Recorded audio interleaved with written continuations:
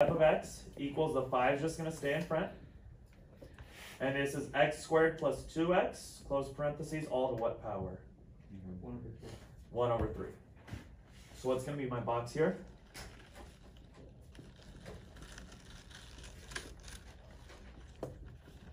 That inside x squared plus 2x. Okay. What would I do first? 5 times 1/3. 1/3. How would I write that? Just 5 to the 3rd. Then parentheses, x squared plus 2x to what power? Negative 2/3. Negative 2/3, perfect. Now this is where it's going to get tricky. I'm going to make a mistake here. I want you guys to see if you can catch it. Times 2x plus 2. I made a mistake here. See if anyone can catch it. If I wrote that on a test, I'd get it wrong.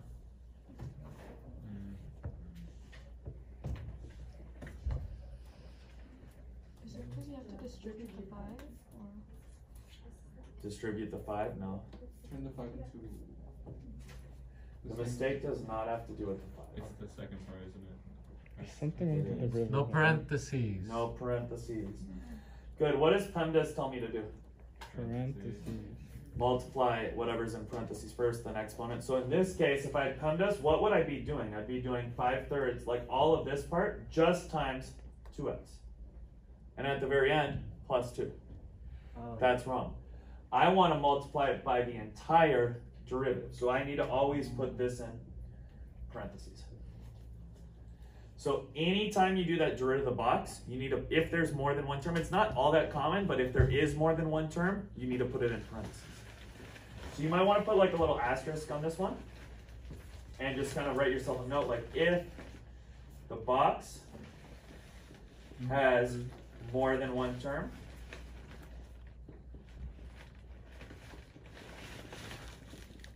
put DD box in parentheses.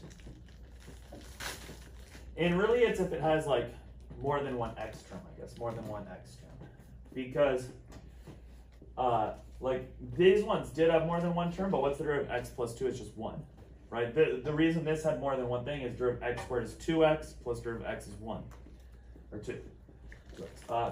So I have to put that in parentheses to make sure that I'm multiplying this entire thing by that entire thing. Otherwise, if you don't have the parentheses, you type that in the calculator, you put on a test, it won't give you the right answer.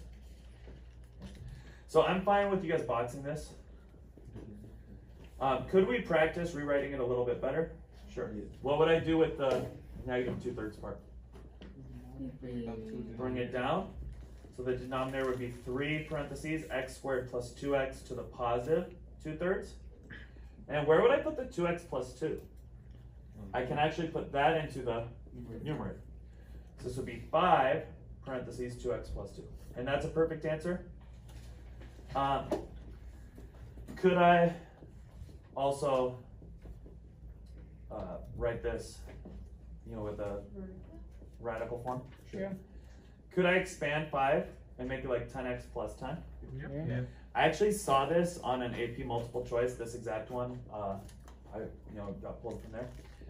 And on an AP multiple choice, just to make sure that like students realized that they could work things around, they did actually mark the right answer as 10x plus 10, right? They distributed that over 3 times, I guess cube root like that, cube root of x squared plus 2x to the second power like that. That's kind of mean.